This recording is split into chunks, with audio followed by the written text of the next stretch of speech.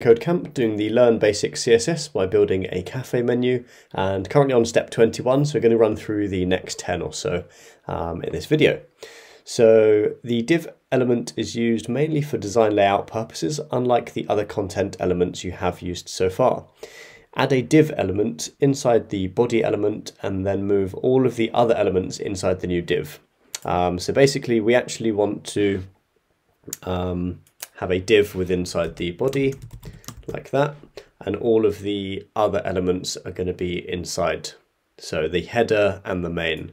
So I'm just going to put the closing div down here at the very bottom, and just so it's clear, I'm just going to tab while selecting all of these items, so header and main, just so that it's nicely, as you can see, nested. It just makes it a bit easier to read. So let's check that out, and we've passed, so let's go to the next challenge.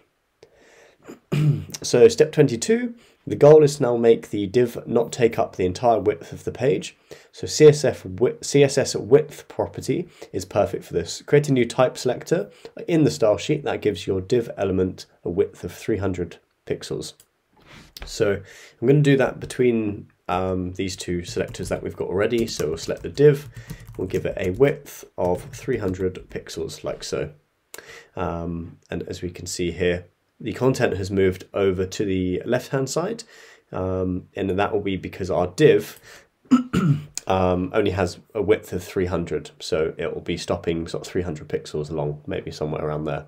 But anyway, let's check the code, and we've passed that challenge.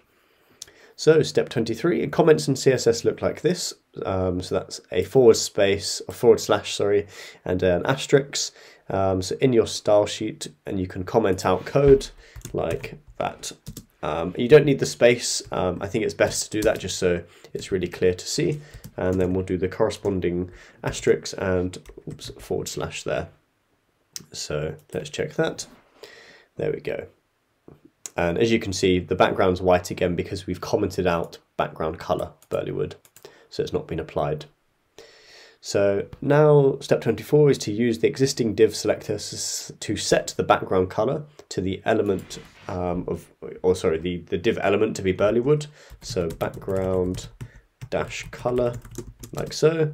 It's Burleywood like that. And then we should get the color back on the div, and as you can see here, because we've set the width only to 300 pixels, that is obviously the width of the container or this div element. Think of them as sort of containers, if you remember from the HTML section. So submit and go to the next challenge.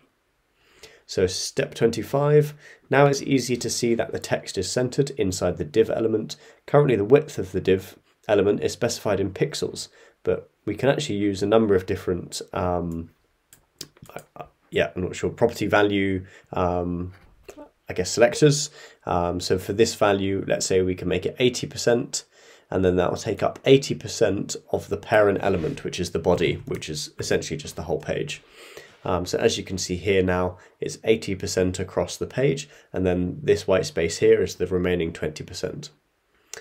So let's check that code, and that's all good. Oops. So let's go to the next one. So step 26. Next, you want to center the div horizontally. You could do this by setting its margin left and margin right properties to auto, and think of the margin as a space or invisible space around an element. So let's do this now. So we'll do margin dash left will be auto. And I'm just going to replicate that down below and just set this instead of margin left to margin right, like that. And as we can see here, it's now putting basically the sort of the remaining space. So this 20% is the auto is basically dividing it up. Obviously margin left auto, margin right auto, and because both of these properties have been applied, that's essentially 10% left and 10% right, and then 80% of this div element here. So let's check that, and that's passed. Cool. So step 27, so far we've been using type selectors to style elements. A class selector is defined by a name with a dot directly in front of it, like so.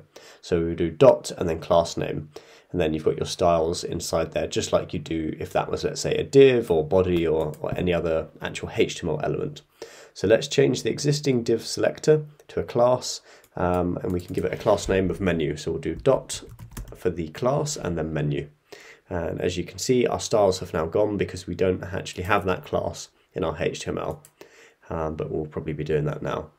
Yeah, exactly. So to apply the class's styling to the div element, we need to add a class attribute to the div in the opening tag and set its value to menu. So for this, you do class like so, and we let that equal, we'll create a new string here, and this will be menu. And essentially this menu corresponds to the menu in our style sheet, so over here. So as you can see, the class, we're denoting, essentially it's a class with the dot and the menu, and because the menu matches this menu, now these styles have been applied. So let's check that code, and perfect, that's all good. Let me just go back to just the HTML file. Well, now we're in CSS, sorry, but yeah, since the cafe's main product for sale is coffee, you could use an image of coffee beans for the background of the page. So we want to actually delete this comment, like that.